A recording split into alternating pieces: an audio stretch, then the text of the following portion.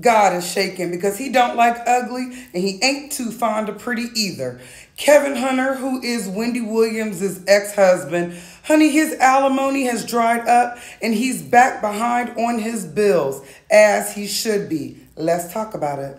Some may wonder how Sharina Hudson wiggled her way in and stole Wendy Williams' husband. Well, Sharina Hudson is from Moncks Corner, South Carolina. She's one of Charlamagne's friends. When Charlamagne was working for Wendy Williams, he brought his friend down to the studio, and she ended up starting a relationship with the boss's husband. And she ain't come off that man or Wendy's money since. But now the money has dried up, and the hoe is going to have to get a job.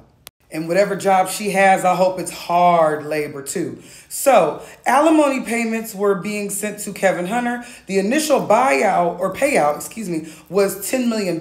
When him and Wendy got a divorce, he got $10 million from that lady. And it's already allegedly gone.